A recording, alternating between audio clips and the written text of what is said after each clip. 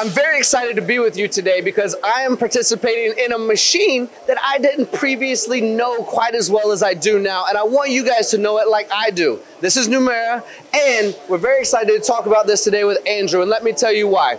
There are some companies out there that maybe don't have the strength in marketing currently, and we get to bring it to the global audience for you so you can have success in your shops. Andrew, I'm never gonna steal anyone's thunder, but we're talking 30 taper, cutting steel, high speed, rigidity, the base is heavier. There's so much to this machine. I feel like I should have known about it before today, but I'm really happy to be here to share it with the audience. Would you mind talking about some of the details of this machine? Yeah, no problem. First of all, thank you for the opportunity to use this platform to talk about our equipment. First and foremost, what we've done here is we've done a few different demos across the machine. We all know that 30 taper does very well in a speed environment with aluminum, with some non-ferrous materials. But one of the major drawbacks on the equipment is, what does it do with steel? So what we wanted to do is we wanted to actually show and demonstrate a nice, very rigid part that can be done here. So we are milling this from a nice blank, as you can see over here. We're roughing that from here. That's a beast of a part. Yeah, you guys know how strong I am. You see that big muscle? Don't worry about it. This is not aluminum. We're cutting steel on a 30 taper, and significantly as well, aren't we? Yes, we are. We had the demo queued up, but you know, it's a little loud, so we don't want to get into too much. We won't be able to hear ourselves because it's actually really ripping the material. But some of the reasons why we can do that is our casting compared to competitors in the marketplace are roughly 25 to 30% heavier, our casting. We've got a different design inside the spindle that allows us to grip our tool harder against the 30 taper, big plus for the dual constrained face. Also, we are using roller guides versus ball guides. So all of those three components allow us to cut the material without having to back down like some of our competitors do in the marketplace.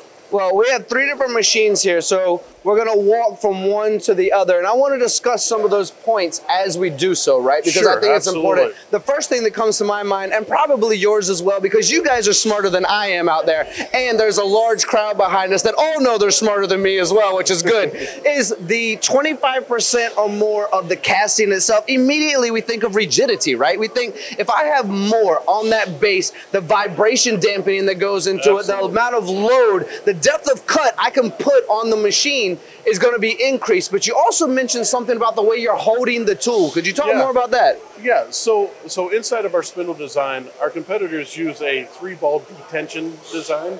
So they're gripping in 3 points around the retention knob to pull back. We're actually using a full collet design, which goes all the way around, which allows us to put more force on the pull stud and pull it tighter against the taper and the face contact.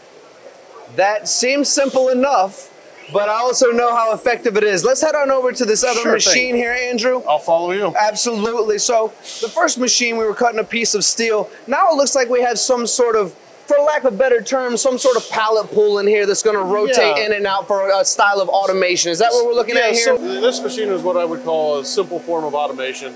It's inside the machine, designed into the machine. What it allows us to do is open the door, and we can load and unload parts while it's machining behind.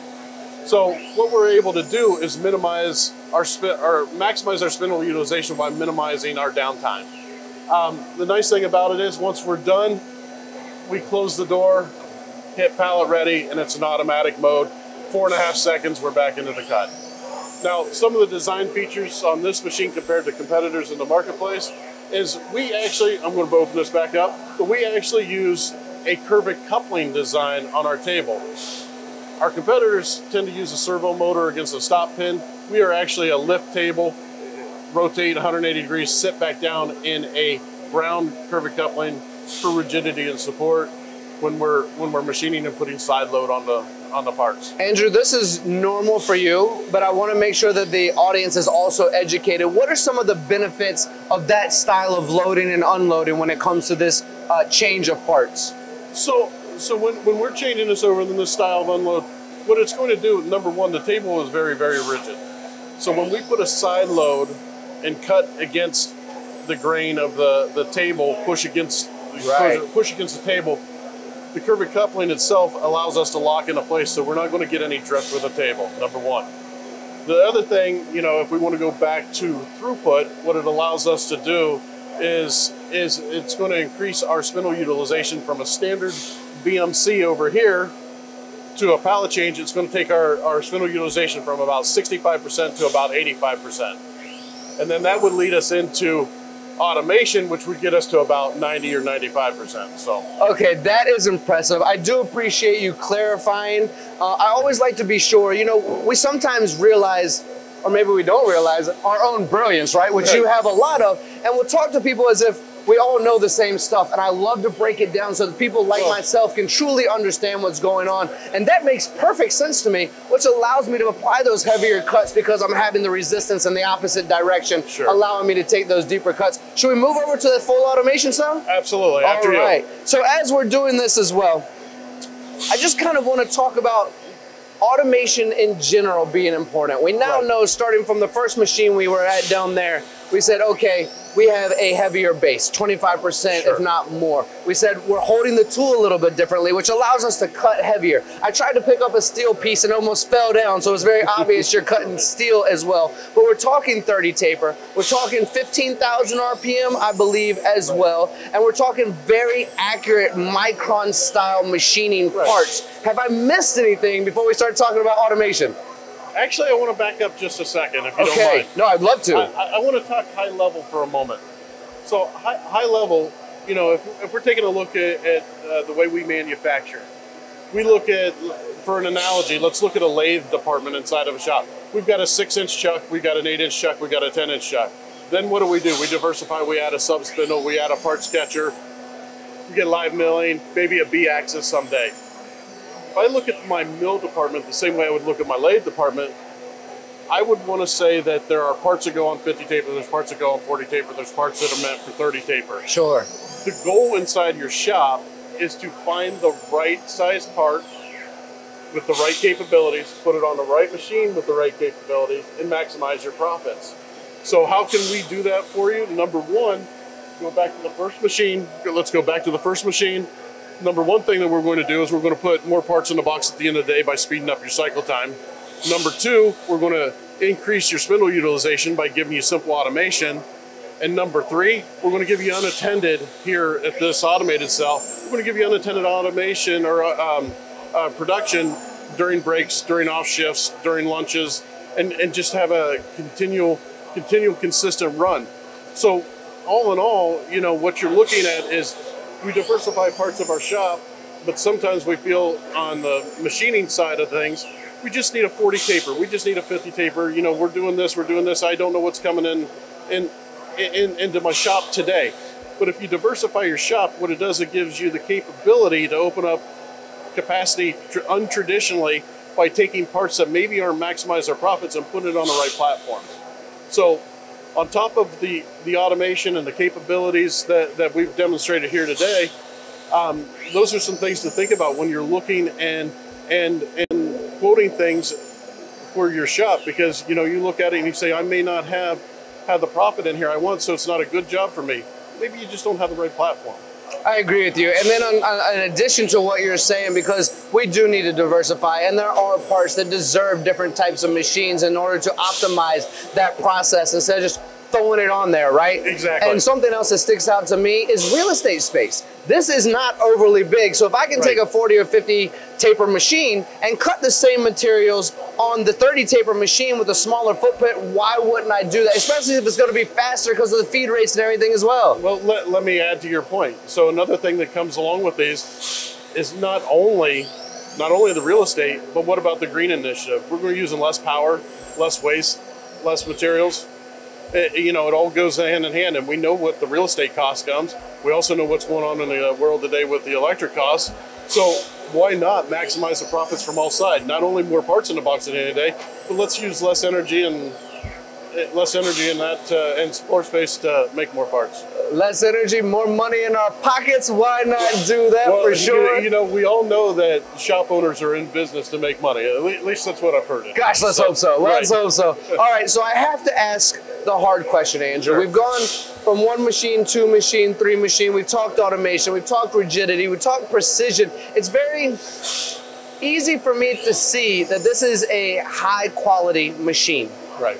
Why, knowing that I've done lots of interviews, why hasn't this voice been amplified? Why haven't we heard of this more, other than the fact you brought this in to Gosiger January 1st of 2023, right, and we're really introducing this to the Western world? Why else? Where have you seen this before, and what are we bringing to the American audience? So let's talk about the line for a moment here.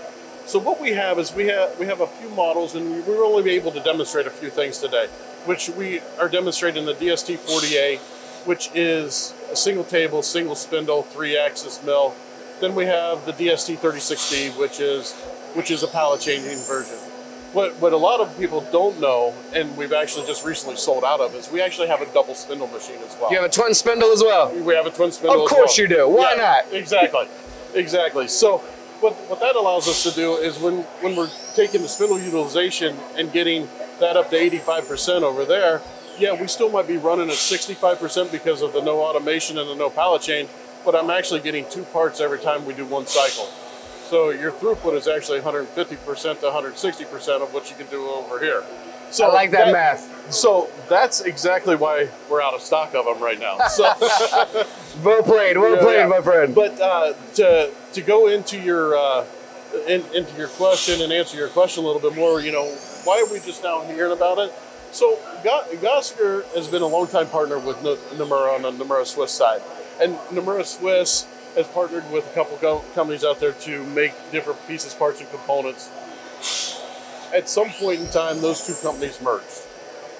At that point in time, they started dabbling in the drill tap market, and somewhere around 2015, Gosiger got very interested in this product line. So we brought a few over, we put them through the tests, we went through reiterations of the machine, told them, no, we need this, we need that fixed, we need this fixed. And let me just interrupt you real quick. He said since 2015. You've been testing this since 2015. Yes, we have. Okay, please continue. I just had to make sure I heard that correctly. So what we with all the testing and everything, we finally got these versions of the machine in 21, and decided in late 22 that we were going to make a go of it. So we put a bunch of machines in inventory, filled our parts department full of recommended parts that were needed as we go, and decided to launch on January 1, 2023, and that's where I came from. That is an incredible story. For everyone who's watching, if you've heard of this, fantastic. You know the quality that's involved, this Korean-made machine. You know Andrew and his longevity in our industry as well. However, if this is new to you, I hope this has been beneficial. We've tried to go through every aspect, from twin spindle to cutting steel, to the strength and rigidity of the base and the added weight, the precision and accuracy, the automation, from simple automation to still simple, but I guess more complex automation. And if you have any questions, my friend Andrew here is the man. He's got the history to make sure to answer all your questions. And of course, Gosiger, who's been around for over 100 years, who's been testing this machine since 2015, is here to answer all your questions as well. Andrew, did I leave anything out? Did we cover everything? How are we doing? I think we got everything. I think we did good. Oh, you are amazing, my friend. I definitely appreciate you. Thank you all for watching. We appreciate your time, and we'll see you again soon.